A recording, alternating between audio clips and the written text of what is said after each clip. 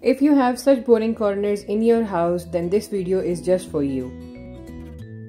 Let me tell you how you can elevate the look of your house with these indoor plants. I took this basket and placed the plant inside it along with snake plant spot.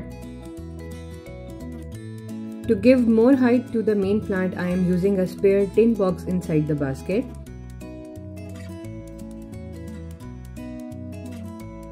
I had these spare wooden candle stands in my house, so I decorated these with candles. Now I am using customized hand-painted wood logs to decorate the plain wall behind these plants.